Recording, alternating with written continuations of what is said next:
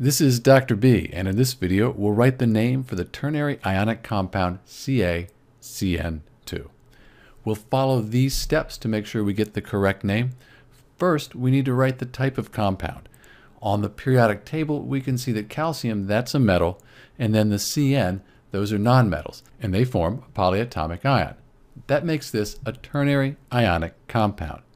Next, we'll write the name of the metal using the periodic table. For Ca, that's just called calcium. We write the name exactly as it appears on the periodic table. Then we need to name that polyatomic ion, the Cn there.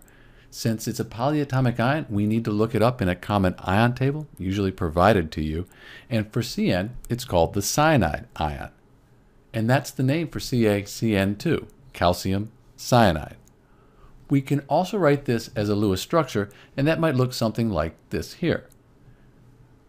Note that this represents a formula unit, and that calcium cyanide is normally found as a crystal of many repeating formula units. For more practice naming and writing formulas, visit the Naminator website and subscribe to my channel. This is Dr. B, and thanks for watching.